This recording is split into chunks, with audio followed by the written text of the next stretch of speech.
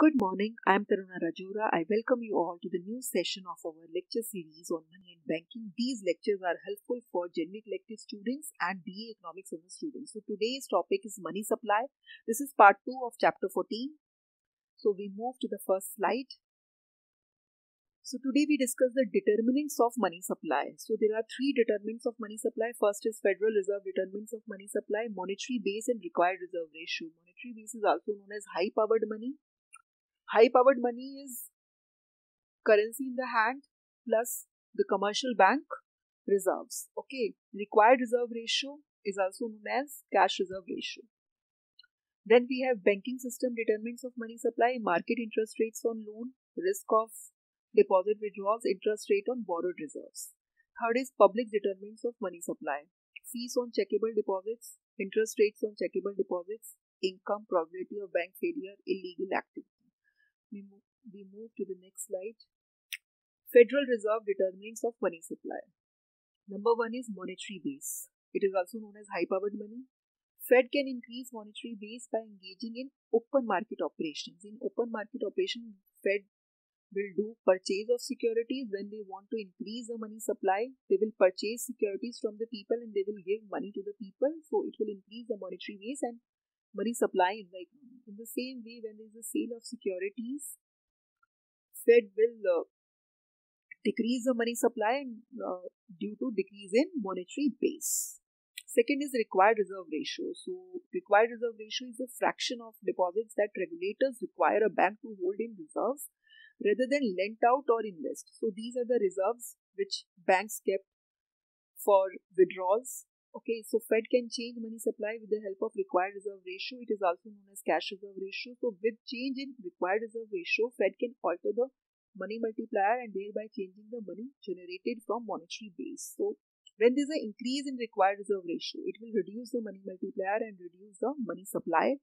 There is an increase in required reserve ratio, money multiplier will decrease. There is a decrease in money supply.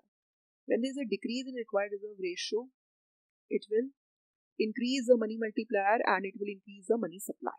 We move to the next slide.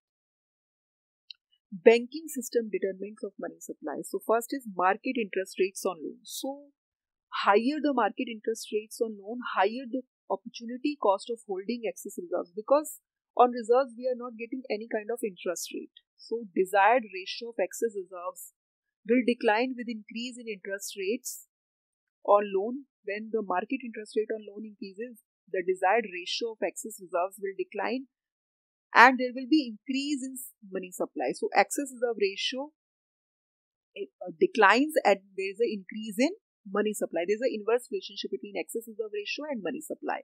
Second is risk of deposit withdrawals. So bank hold excess reserve to deal with unexpected withdrawals. Higher the risk of such withdrawal, greater is the excess reserves with the bank, greater is the excess reserve ratio, lesser will be the money supply. Interest rates on borrowed reserves. See, bank faces sudden need for reserves. They can avoid calling for a loan because they can borrow reserves from other banks. So when interest rate on these borrowed reserves rises, then what will happen? They will become less attractive.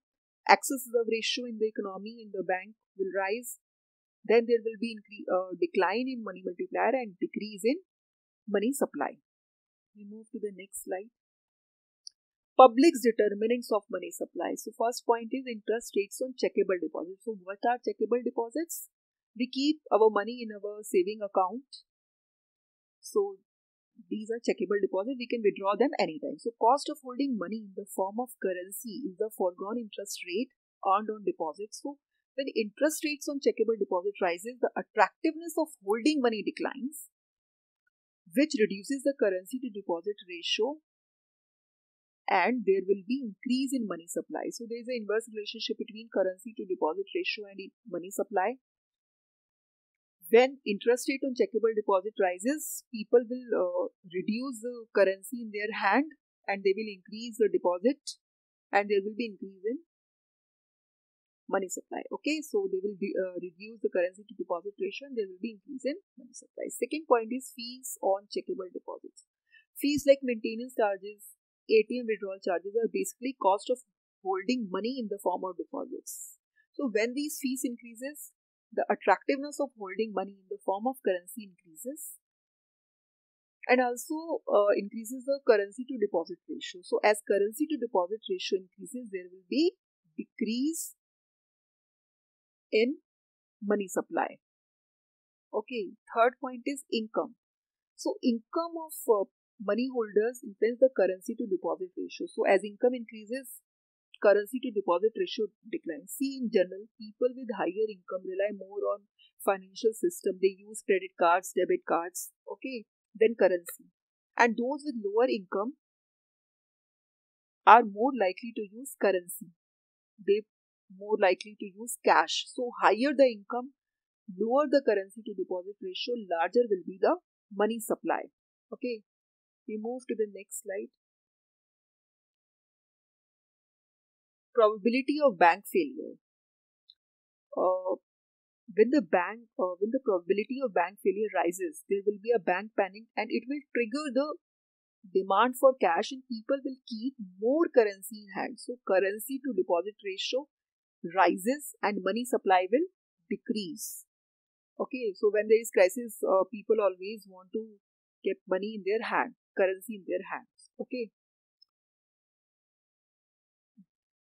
now we come to illegal activity, black economy. So underground money is that part of economy in which transactions are not recorded in official measurements of economic activity. Basically, they are unrecorded cash transactions. When there is an increase in underground economy, currency to deposit ratio will increase and there will be decrease in money supply. So these are the determinants of money supply. So what we learned today, a quick revision. We learned today the determinants of money supply, Federal Reserve determinants, monetary base, required reserve ratio, banking system determinants, market interest rates on loan, how it is connected with excess reserves, public's determinant, interest rates on checkable deposits, fees on checkable deposit, income, probability of bank failure, illegal activities. So we meet in the next session. Thank you.